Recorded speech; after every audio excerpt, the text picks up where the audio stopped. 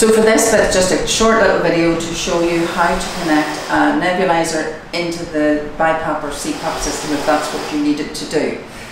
For that you're going to need a little 3-piece as such. Sometimes the nebulizer mask comes now with a 3-piece in the packet, so obviously if it is in the nebulizer you don't need a second one, but this one doesn't, so I'll use one of these. You'll also need air because you don't want to disrupt what's going on with the BiPAP in terms of oxygen percentage or concentration there.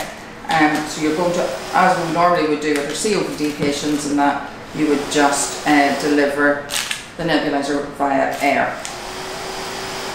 The chamber that you, in the pack you will need, so you just open that or pop it down through the top, put the fluid, whatever, salbutamol, Atrovent, whatever, down through into the chamber. And keep your little chamber upright, because you won't have it attached to the mask, alright?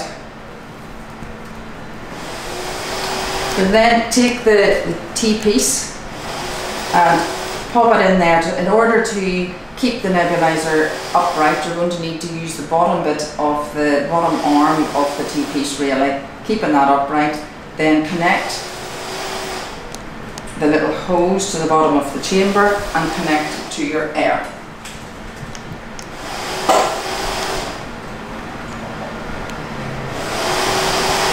Okay, and then all you need to do is briefly break the circuit at the mask.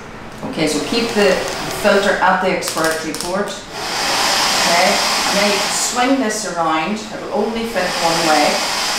You'll swing that around.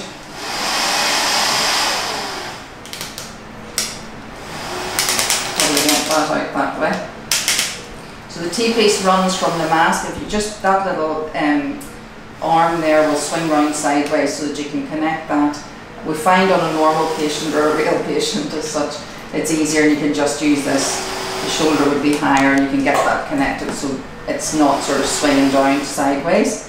It'll prop against your patient. Do whatever you need to do. If you have to put a little blanket or whatever in there to keep that little chamber upright. And then you just simply put your nebulizer up to 6, whatever, to drive of air to drive your nebulizer into the system. And then when the nebulizer is finished, disconnect that T-piece and put the system back together as it was. All right.